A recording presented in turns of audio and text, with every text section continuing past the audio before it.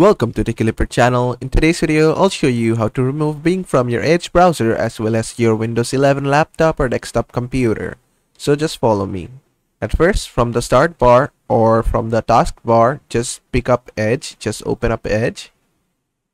And then you'll be presented in this page, which is the Edge Home Start page. And now if you search something here, it will search in Bing, right? So we're gonna change that. So just go here and click on the three dot icon, click on settings. Then from settings, just go to privacy, search and services. Then just scroll down. Then all the way down, you'll find address bar and search. Just extend this section. And from here, under search engine used in the address bar, you can change it from Bing to Google or Yahoo or whatever you want. Just change it. And after that, just close Edge.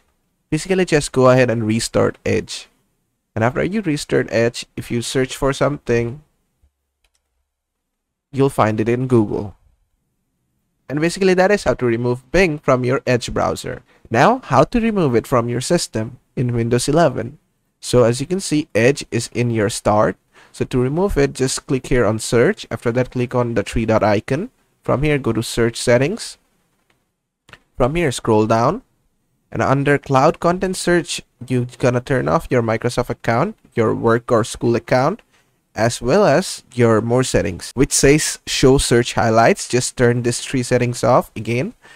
Your Microsoft account settings, your work or school account settings, as well as your show search highlight settings. Turn those off.